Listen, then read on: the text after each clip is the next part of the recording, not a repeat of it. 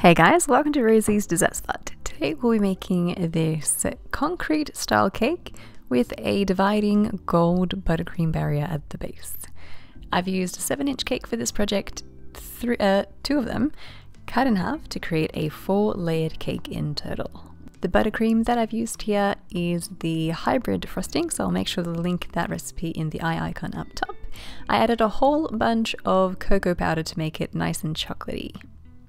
Once you finish stacking your cake layers, create a crumb coat. This is just a thin layer of frosting all around the cake to trap in the crumbs and even out the layers. You can go side by side as I have here, pressing the buttercream up towards the top of the cake and then back down towards the base, or you can work across the cake, working horizontally, filling in the spaces at the bottom and the top as you go. Once you've covered your bases on the side, grab that frosting scraper and start smoothing out the edges of your cake. Go around a few times to really help move that buttercream around into those empty spaces. If you have pockets that are a little bit too deep, you can fill in with more buttercream and smooth out until you're happy with the finish.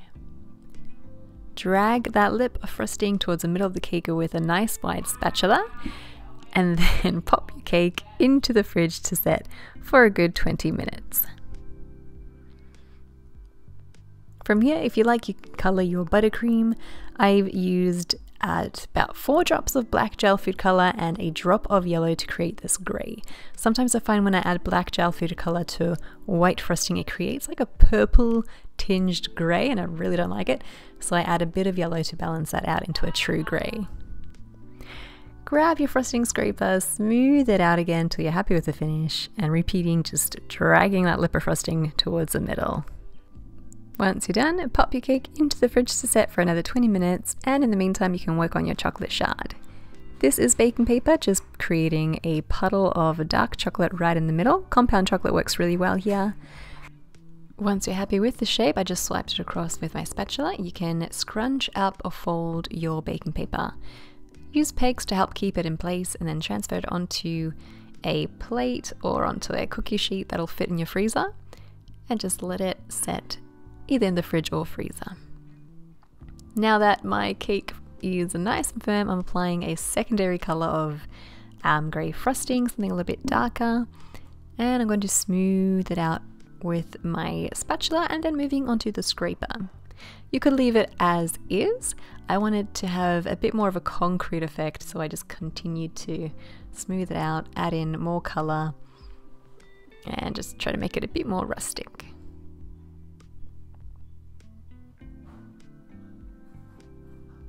Once you're happy with the final look, you can bring that lip of frosting back towards the middle because it will raise a bit of lip. This is what you want though. As it does, you'll notice that the edges become a lot sharper. For the base of the cake, I wanted to paint it in gold, so I used a yellow color for the buttercream, and that way it's a bit more camouflage. If I had like a gold colored gel food color, I would have gone with that instead. Try and make it as close to your luster dust color as possible. Smooth it out, pop it into the fridge again for 20 minutes, and that way it sets nice and firm, and as you're brushing your edible paint onto your buttercream, it won't mess it up or leave brush marks in your frosting. This is Edible Luster Dust by Rolkem in Super Gold. I added some rose water spirit to create a paint, and then I'm using a super wide brush to brush it on. You could go over in 2 layers, so let the first layer set completely and then go over a second time to really enhance that rich gold painted look. Very metallic, I think. And then do the same for some macarons. This time I'm just going to take some goldish colored macarons, pop them into a Ziploc bag with that same gold dust, give it a bit of a toss around to coat, and you'll end up with gold looking macarons.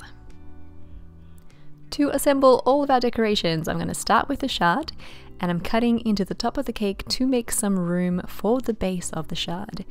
If you were to try to press it in without cutting out that space for it, you would A, risk breaking your beautiful shard that you waited so long to set, and secondly, if you do succeed and you don't break your shard, it'll create a bit of compression in your cake, and you'll end up having the cake sponge shift a bit because under the pressure of that wide chocolate shard. basically you're just making room to make sure that it fits without breaking and that the cake doesn't compress. Add some edible decorations like Maltesers. I've got a lovely block of Lindt chocolate that I'm going to dust over in gold as well. And I've just stuck everything together with more of that buttercream in dark grey. For the tip, I've used number 32 piping tip to create those tiny stars. You can really see the concrete effect there.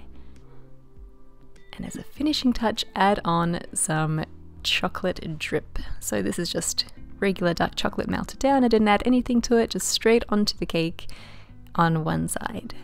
And that's it. That's how you create a fun concrete cake with some gold accents and edible decorations. Thank you guys for watching. I hope you enjoyed this cake decorating tutorial. If you do try it out, let me know with a hashtag Rosie's Dessert Spot on your photos so I can see it too. Thanks again for tuning in, and we'll see you in the next one.